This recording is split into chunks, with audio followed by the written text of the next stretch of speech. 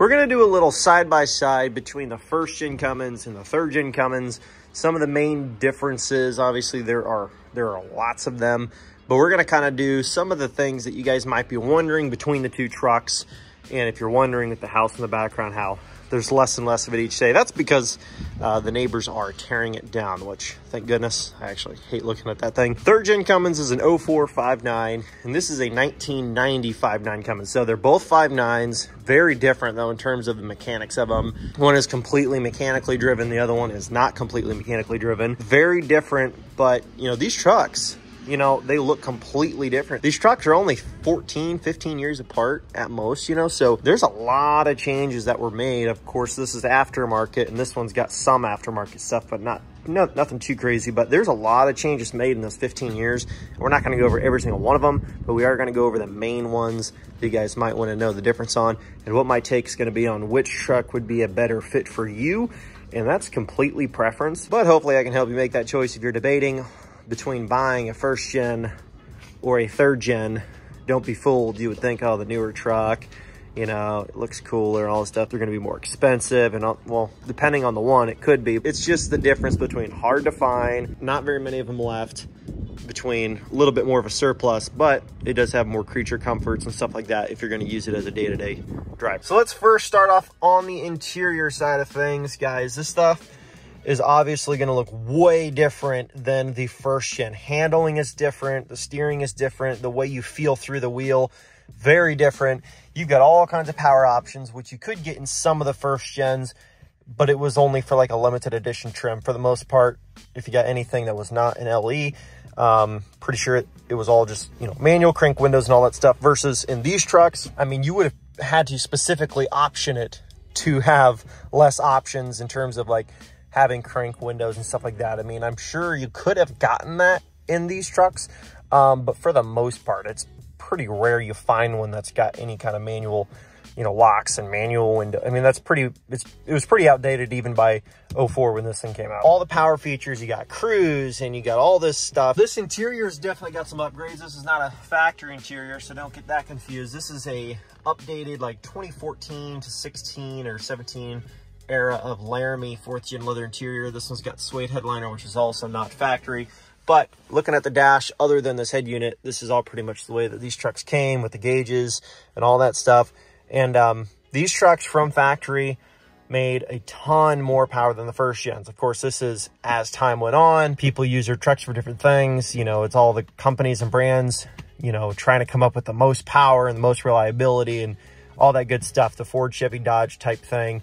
You know, who makes the truck with the most power, the most torque, and all this jazz. So as time goes on and people use their trucks for more or different things, you know, people want more power, but they want efficiency and they want all this stuff. So that's kind of the direction all the companies tried to go.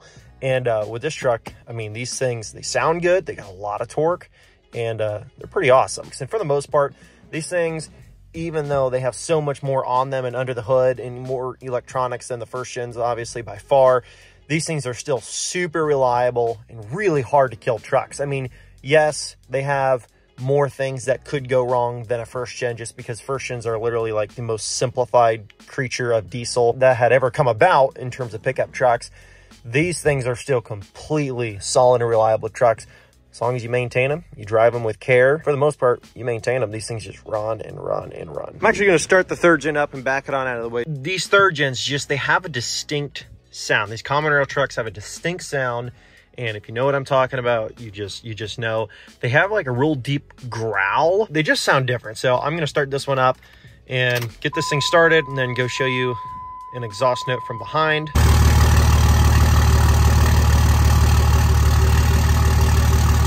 Jumping in the first gen here, you can see the interior is very different. We're going to get this thing started up though and pull it out so you guys can see it a little bit better, because the lighting is currently terrible. If it's cold enough, you will still have the wait to start and all that stuff. First and second gens actually will have a wait to start. The second gen ones are in the gauge cluster. The first gen one will pop up right here, and it'll just say wait to start, and that's just the grid heater preheating, pushing hot air into the engine as soon as you go to crank it over. But look how quick this thing fired up. Now this is in a garage that was heat regulated, so it doesn't count as a cold start, and it's really not that cold outside. Both these trucks generally as long as the grid heaters work and it doesn't have any other kind of, you know, air and fuel issues or anything wrong with them, they usually start up very, very well, even in cold, super cold temperatures. If you got a good battery and no known issues with the trucks, both of them should start up no problem, hot or cold out. Which is a good thing to know, because I know that there's a lot of people out there that maybe don't have a diesel yet and you're thinking about it.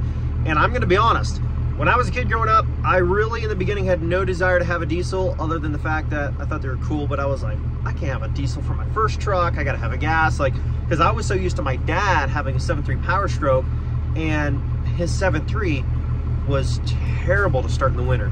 And he even had like new injectors, and then he got new glow plugs, and it was still like, if you didn't plug it in and it was colder than 30 degrees out, it was like crank and crank and crank and stop, let the thing cycle again, let the glow plug cycle, and then crank and crank and crank. Now maybe he just had a bad mechanic who didn't actually fix the glow plugs or fix the stuff that it needed. If you left it plugged in overnight and it was cold, it would fire up pretty quick generally. But if you didn't, good luck starting it if it's bitter cold outside. So now there's a much better view of the interior of this truck. Now this here is aftermarket, and this head unit is of course aftermarket, and he even left us some random stuff in there.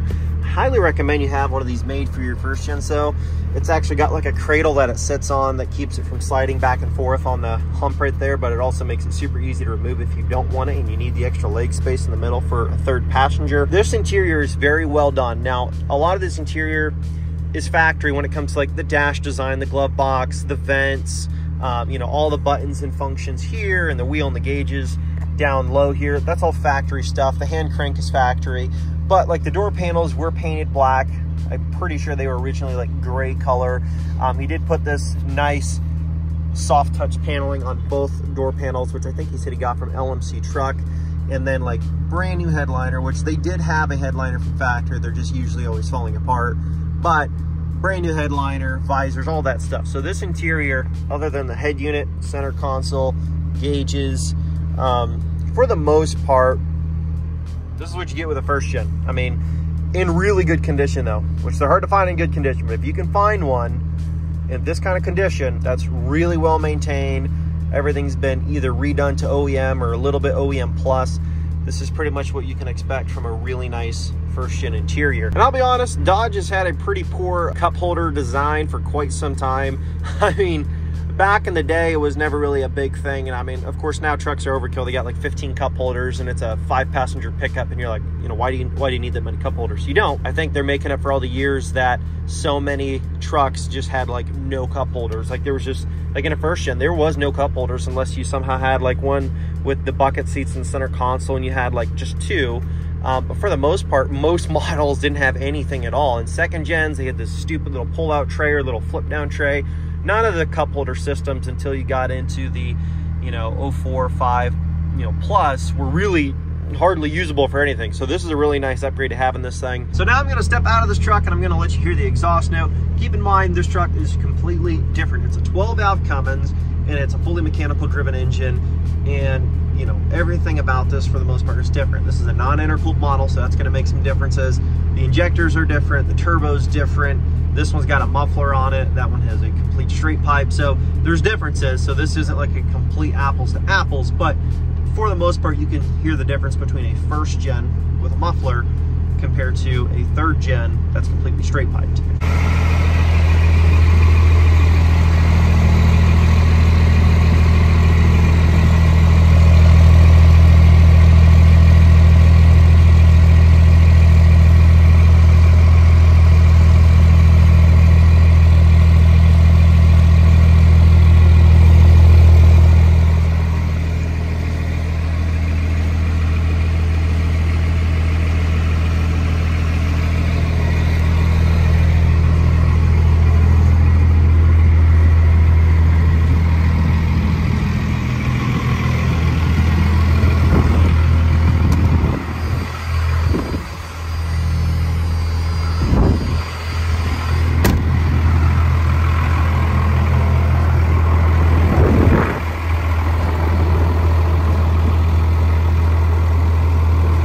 And if you guys are wanting more power specifics, these trucks from factory made about 160 horsepower and 400 foot-pounds of torque, which at the time that was pretty impressive. These trucks, on the other hand, I apologize if there's wind noise, it's pretty windy out. From factory in 2004, made 305 horsepower and about 600 foot-pounds of torque, but it depended between the standard and the high output model. And I know that this might not be the most interesting comparison video, but I'm trying to help you guys understand the main things that are going to make a difference. Because like obviously you guys know the designs are different. Obviously you know the difference between two-wheel drive and four-wheel drive, or at least you should if you're looking at pickup trucks. But for the most part, I'm trying to list the things that could be more of a deciding factor for you guys if you're trying to debate between using it as a daily driver or work truck versus a antique piece that you kind of park and just keep really nice because it's just super cool. That's kind of the difference. That's kind of where I'm at with these trucks. There was a time when buying those first gens was like, oh, I need a work truck and they're cheap. You know, I'm just going to buy a first gen because I don't need to buy a nice second gen or a nice third gen, you know. And that was back in like early to mid 2000s. I would talk to the dealer that I used to buy a lot of my trucks from back in Fort Wayne, and he's like, dude, he's like, I remember when asking $8 grand for like a low mileage first gen with like 50,000 miles that was four-wheel drive, came out of Texas. That was like, good luck getting your money out of it, you know, because nobody's going to pay you $8 grand for a rust-free first gen out of Texas, just because, you know, that's when the second gens had just come out and the third gens. And at the time, those were not looked at as desirable pre-owned trucks. They were kind of looked at as like, dude, they're outdated. They've got no creature comforts. They have way less power than what's out there now. And it's just, they're just completely impractical. Now, of course, those trucks are being looked at as like a desirable, hard to find, you know, basically an antique piece or a collector's piece that, yeah, you're not going to drive them every day. You're not going to work them every day. For the most part, there are guys that still do that. They are finding a completely different niche of buyer for those trucks now. And they're basically becoming a collectible piece if you can find them in really good condition. And that's the new market for those. Now people are asking 6, 7, 8, 9, 10, 12 grand for rusted, beat up, dented, I mean, just bad gutted interior first gens that are like, oh, well, it runs and drives, so it's worth 8 grand. It's kind of like, holy crap, totally different market, complete 180 on that stuff. And now, of course, all those guys that had those first gens piling up on their lots and they didn't know what to do with them at the time, everybody wants to find one and you just really can't find them. But on to my next part, you know, comparing about interiors, let's go into interior sound dampening and quality of keeping noise out. These trucks obviously have way more heavy duty weather stripping and seals. The doors are usually a little bit more soundproof. They just keep more sound out. They just do. Like the cab of this truck, if this truck was not straight piped, I've been in third gens that are not straight piped and they just have a standard muffler on it, which is kind of like what that one is. They're just so much quieter. Going down the road, there's not near as much wind noise. There's definitely no like wind noise whistling through the cracks of the doors and stuff like that. Like almost every single first gen I've ever been in, even if they have new strips and new all this to keep all the moisture and everything out of your cab, they're still just kind of noisy to drive. I mean, they just are. Like, they're just not the same sound dampening and soundproofing there are in like even these trucks compared to those. Those things just let in a lot of road noise, and that's just kind of how they are. So it's like if you're looking at a truck and you're trying to debate between like buying this or buying that, again, I'm simply trying to help you understand the main differences and things you got to look at when you're going to consider one. Are you going to be driving it all the time? Is road noise going to be a big problem? Is wind noise blowing through the small seals of the cracks going to be a big problem? Is towing capacity going to be an issue? Is the amount of power you're going to have be an issue? Is the amount of room in your cab going to be an issue? And another thing to definitely consider is the fact that in these trucks, you could not get a crew cab. You cannot get a 4-door. So if having 4 doors is a big thing to you, like for example, me, I now have 2 kids and a wife. This truck, even in the extended cab model, would not work. Now, yes, there are guys that have done the 4-door conversions and stuff, but regardless of that, they're not very well soundproofed. They just ride really rough, the 4-wheel drive models more specifically. I mean, they're just not good family vehicles in any sense. They're old pickup trucks. Back in the day, if you had to throw the family in, it was probably not a big deal. You didn't even think about it. But now that there's other options out, these trucks with a 4-door, it's just the best choice. So we've gone over some of the basics, how much power the trucks make, how much torque the trucks make, you know, creature comforts, which ones have more, less. Of course, the newer stuff usually has more. Reliability, that's not really an issue either way you go. Obviously, these trucks, in terms of cost of repairs and maintenance, is dirt cheap. I mean, even in a 3rd gen like that, the 3rd gen, sorry, I couldn't really see my camera. I'm just kind of like guessing where it was at. The 3rd gen, they're still not bad.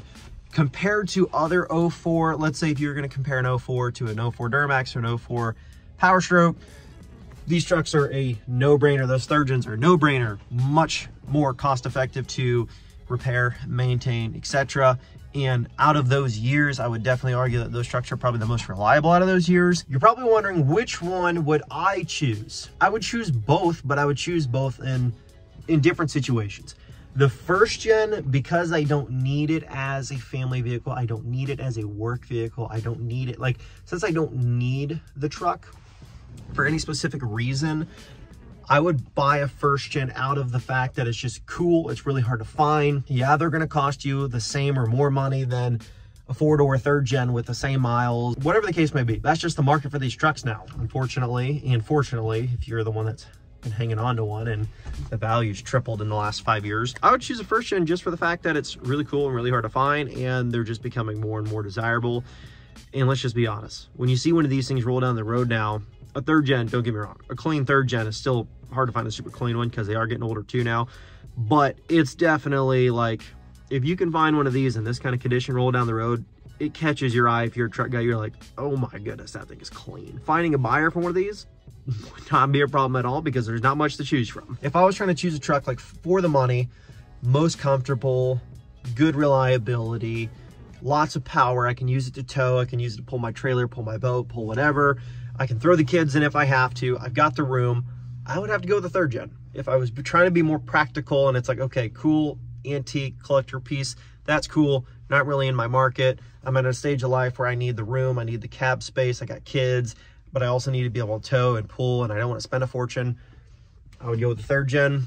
That's in pretty good condition or fair condition over a first gen if that was my debate. Hopefully that helps you guys out. I know that it's not necessarily the coolest comparison side by side necessarily, but I know that there's guys out there that do not yet have a diesel and they are debating, they're trying to make the choice, they're trying to decide what really makes more sense. Like, I think first gens are super cool, but then again, it's like, I'm not really sure, you know, is it going to meet all my needs? Maybe you've already kind of milled these thoughts over and you've kind of thought about it, but if it were me and I had to choose, those would be the main factors that would help me decide. And honestly, it's up to you at the end of the day, but those would be my reasonings for choosing between the two and why I would choose each one. Totally different reasons, totally different uses in my perspective. Do not forget though, this is your last day, your last chance to get entered for this beautiful first gen and that beautiful third gen. In each truck comes with $5,000 in cash. It's two separate drawings. It could either be two separate winners or you could potentially get drawn for both trucks. Just depends on how lucky you are, I guess. But this is your last chance, your last day to get entered for both trucks at the same time. It does end tonight at midnight. So if you haven't done so yet, hit the link, grab some gear, links in the description below, or just type in lnpgear.com. And hopefully I'll be seeing one of you guys here soon to pick up that third gen. And then shortly after, somebody for this first gen. Thanks so much, guys. I'll catch you in the next video. Peace.